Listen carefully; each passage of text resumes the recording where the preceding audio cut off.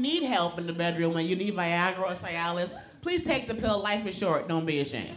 My request is don't pop those pills behind your partner's back without telling her or him. That's me. You can't have passive penis on Monday and then super dick on Tuesday. Who's that? It's not the same guy. I had a guy pop the pill because he wanted to last long and impress me, killing me, going on too long.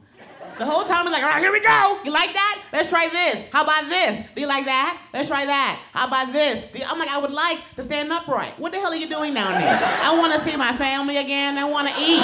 Check my email. What day is it? It's dark outside. I blacked out twice. You don't feel that friction? It's dry. It's starting a fire. I want to call my mommy. This is kidnapping and I want to go home.